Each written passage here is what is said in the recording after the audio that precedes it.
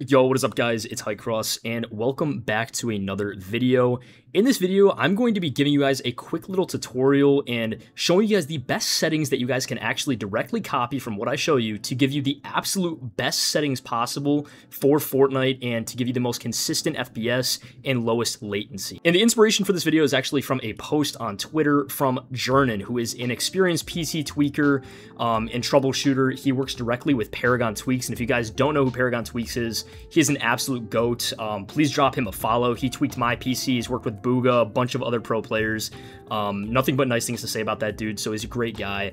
But yeah, I came across this post a few days ago, and I tried these settings out, and they ended up performing incredibly. So I definitely want to make a video on this, so shout out Jernin. I'll have Jernin and Paragon Tweaks, both of their socials down in the description below, because this obviously was their findings, but I did want to make a full entire video on that to kind of showcase what they found. So basically what they found was Jernin ran some tests, all right? So he tested some common setups like reflex, low latency mode, FPS cap methods under both the old and new performance modes. So if you guys don't know, there's two performance modes. One is a legacy performance mode that runs on DX11, and one is the new performance mode that runs on DX12.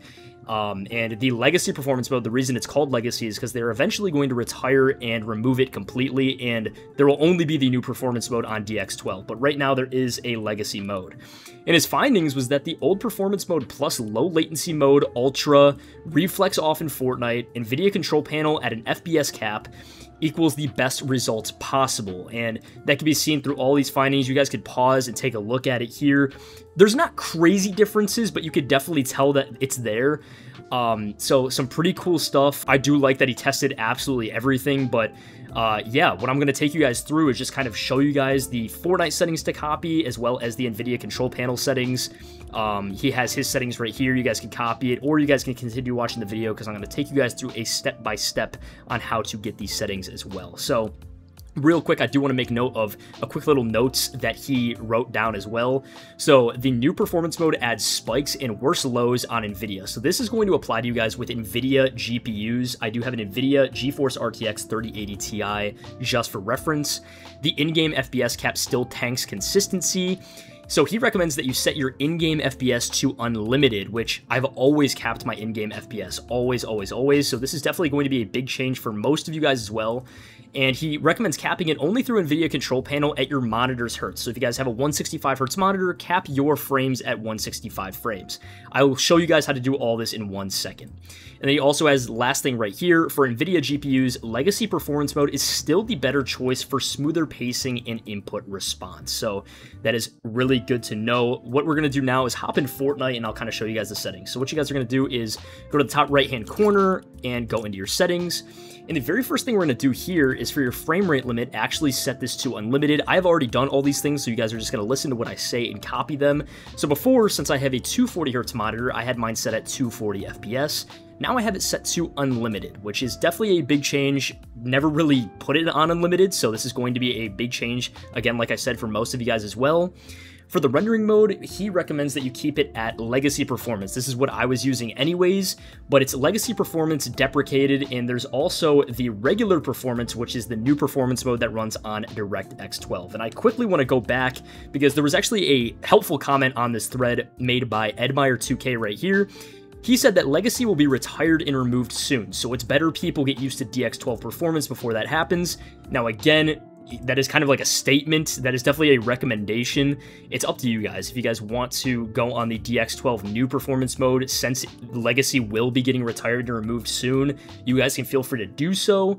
However, personally, if you guys want my opinion, I say just stay on legacy until they remove it, because once they remove it, it won't matter. Everyone will be forced on DX12 anyways. Might as well get the absolute best performance while you can. But I did want to make note of that comment, just so you guys know they are going to be removing it, but there is no set date on when they're doing that yet. Probably Chapter 7 is my guess, so probably early next year. But for now, we're going to use the legacy performance deprecated. So we're going to scroll down after you guys set those. And he also recommends that putting your Nvidia reflex low latency actually on off. And mine was actually on or on plus boost, either one of those.